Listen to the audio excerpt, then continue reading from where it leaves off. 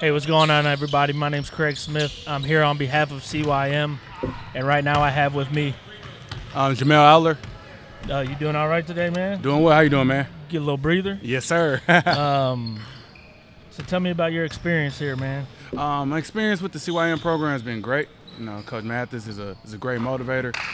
Trying to put people in good positions, give guys a lot of opportunities. So I really do appreciate it. Well, everything they're doing for the program and doing with the older guys and young guys is looking good. Yeah, that's what I was telling the chiropractor guy, man. I was like, man, this dude's a great speaker. Yeah, he is. He's real good at it. He's real good at it. I mean, once you do it for a little while and you've been around the block a few times, you know, it gets easier and easier. So. Yeah. So this is a pro workout, and I'm wondering what kind of things are you trying to showcase?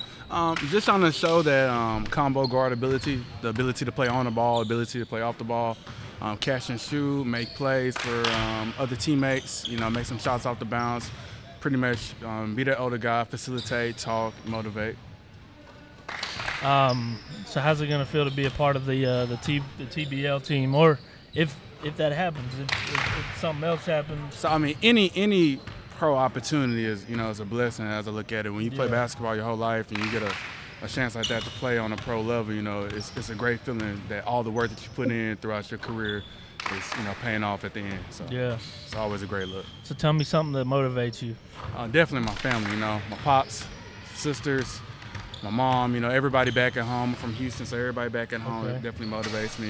What high school did you go to? I went to Bel Air in Houston, so then went to Tech my first year out of school, transferred to UTA. That's why I finished my college career. Pretty much how I still stay down here in the Dallas area. Did you play for Scott Cross? Yeah, yep, Scott, good old Scott. That's cool, man. Great coach, man. He's over at Shore University now. Wish he could have stayed at UTA, but that's the professional I feel like he got fired. It was kind of a weird time. Man. Yeah. You send two guys to the pro. You win conference. And he was about to start grabbing some good DFW recruits, right? People. He got Snoop Johnson to come in there. Yeah. So I think it was a little bit too early to shoot the gun, pull the trigger on that one. But hey, that's what happens in the professional side of things. I'm glad he bounced back. So he got a job pretty fast. Yeah. He was at TCU, then he bounced over to Troy. So that's good. It's funny because they're in the same conference. So. Oh, really? Yeah. So they're gonna match up against each other. So yeah, that'll be that's good. A nice matchup. Yep. All right, man. Well, it's good talking to you, man. You too, man. Good day. Thank you. Good having you on. All right, now. Thanks,